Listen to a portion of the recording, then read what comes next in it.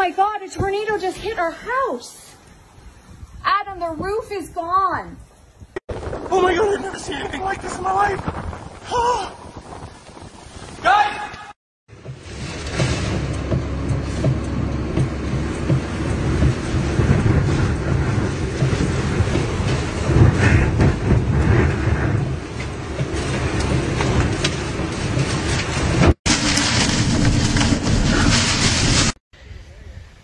A tornado caused catastrophic damage when it tore through Barrie, Ontario, Thursday afternoon, leaving several people injured and causing serious damage to property.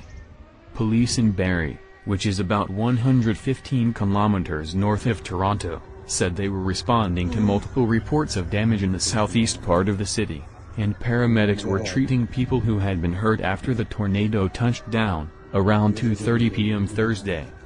The damage is catastrophic, it is significant, it is major, Barrie Police spokesperson Peter Leon said, urging people to stay away from the area.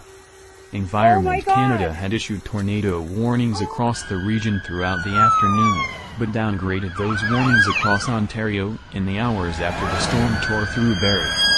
In the hours after the tornado touched down, Barrie residents took to social media, posting photos and videos of destruction caused by the storm.